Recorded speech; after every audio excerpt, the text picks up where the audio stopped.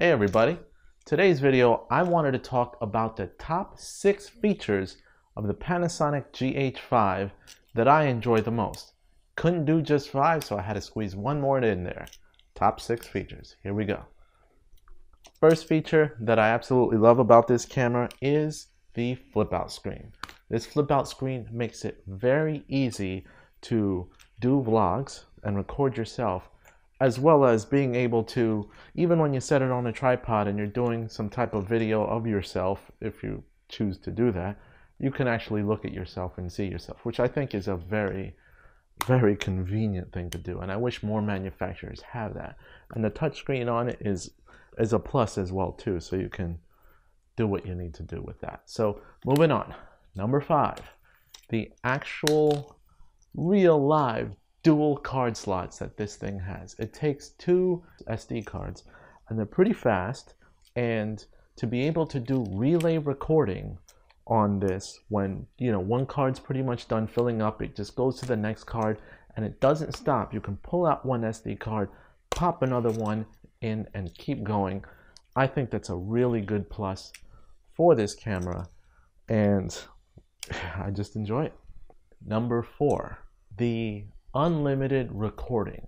Now, many DSLRs and mirrorless cameras today that are meant primarily, or at least shaped like cameras that you take pictures with, have a 29-minute and 59-second record limit.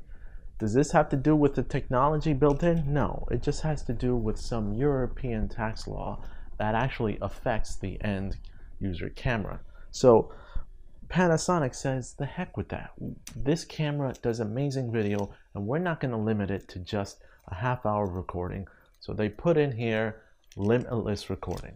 If you've got this hooked up to power and you've got the SD cards just hot swapping constantly, you can record hours.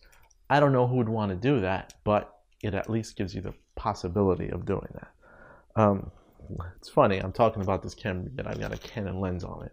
Metal bones adapter. But anyway, number 3, the video recording modes that you have built in, from 4K 60p to 4K 30 at 10-bit 422. You've got 180 frames of slow motion at full HD. I mean, it's a packed powerhouse when it comes to the ability to shoot different modes for different situations, and editing and post when you've got those 10-bit 422 files. That in itself make this a worthy, affordable camera that'll give you high quality footage. It's definitely a plus. Number 2, Vlog.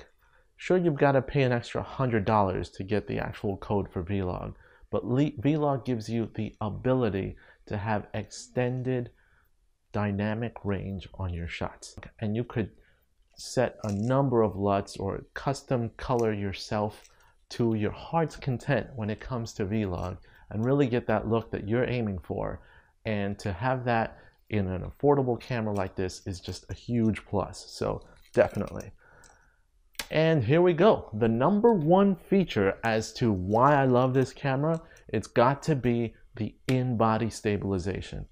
The in-body stabilization makes it so easy to lean on yourself when you've got no ability. You're not on a tripod, you don't have a gimbal, or even with a gimbal, you combine a gimbal with in-body stabilization of this camera and you can get some amazing shots with little to no shake. And I've relied on it for a couple of shoots and I can honestly tell you that it's one of, if not my favorite feature. In fact, it's why it's number 1. It's my favorite feature of this camera, and it's basically the reason why I wanted to buy this camera, apart from the other reasons that I listed before this. So let me know what you guys like about this camera, or if you have any questions about the GH5. I'll answer in the comments below, and as always, like, share, and you can make my day if you subscribe today. This is Magnus, and I'm out. See you guys later.